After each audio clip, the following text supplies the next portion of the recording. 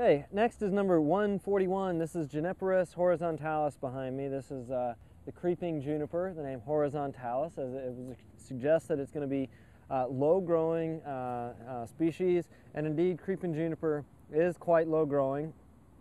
As a general mass, the plant is actually pretty dense, but then during the current season's growth, it does send out these sort of thin little leaders, these thin branchlets, that will then fill in in subsequent years.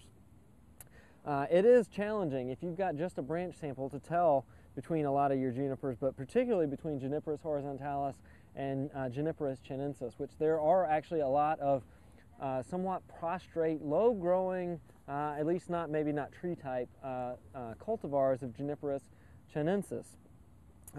One good way to tell them apart is most of those Juniperus chinensis cultivars don't change color to the dramatic effect or degree that Juniperus horizontalis does. It tends to get really bronzy, purple-red during the winter, which can be a nice effect. Again, depends on the selection. But Juniperus horizontalis, I think, is actually underplanted as far as compared to the lower-growing Juniperus chinensis cultivars. Most of them get too large for the spot, so I would actually recommend Juniperus horizontalis instead of some of those Juniperus chinensis cultivars. It also is really tolerant of poor soil conditions and overall pretty hardy. So that is Juniperus horizontalis.